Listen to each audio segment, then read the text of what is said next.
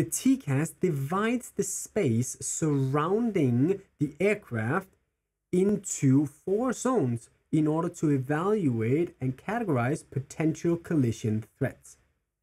These 4 zones are known as resolutional advisories, RA, traffic advisory, TA, proximity intruders, and then other intruders outside the envelope. Let's start inside.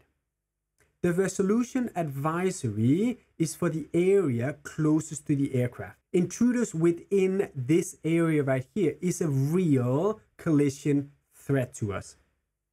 The TAU, the time until the closest point, is about 25 seconds when the RA resolution advisory is triggered in the aircraft. It will display the intruder's position on the ND with a red square together with the indication of their respective altitude.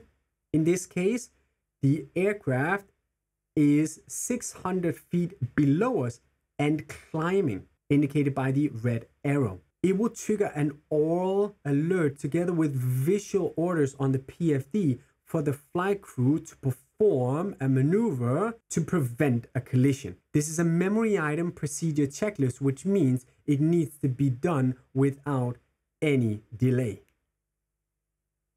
The area around the RA is called the traffic advisory area, and any intruders within this zone will be categorized as traffic advisories. They pose a potential collision threat, and the TAU is now about 40 seconds. Intruders are still shown on the ND, but they are now in amber, indicated by an amber circle, together with their altitude and rate of change if climbing or descending by more than 500 feet per minute.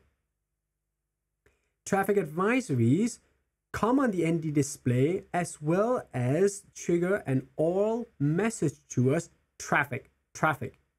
But there are no visual commands on the PFD for the crew to fly. Traffic advisories is to give crew awareness of a potential collision threat, not to take actions. In the area surrounding the aircraft that is up to 6 nautical miles laterally and 1,200 feet above and below our aircraft, any intruder will be categorized as a proximate intruder. It does not yet pose a collision threat.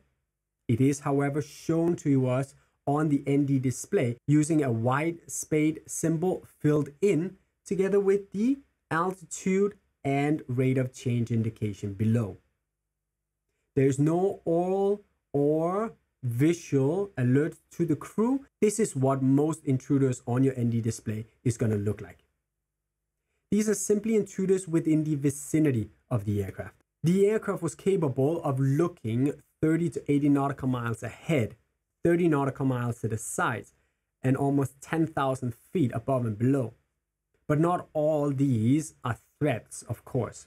Intruders that are categorized as others do not possess any collision threat will be shown as a spade symbol here, but not filled in, together with the indication for altitude and vertical speed.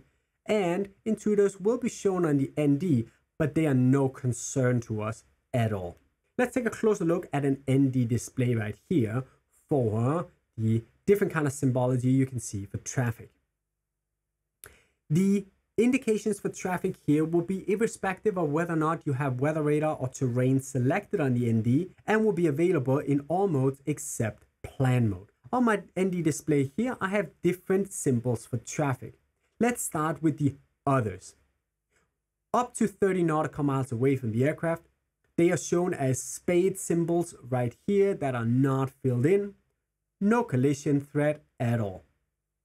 They are each 4,300 feet below me, indicated with the -43 below the symbol. And they are both climbing at minimum 500 feet per minute, shown by the up arrow.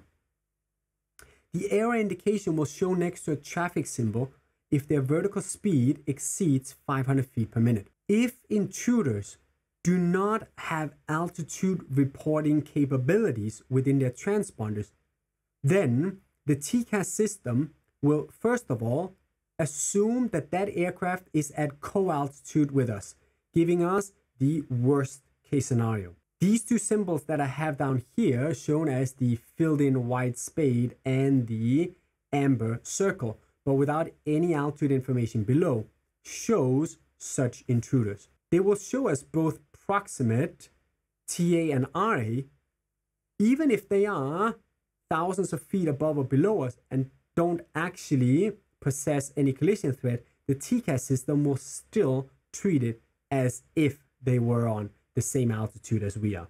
In certain conditions, advisories, TAs and RAs are in fact inhibited. For example, all intruders flying below 380 feet AGL when your own aircraft is flying below 1,700 feet AGL is inhibited.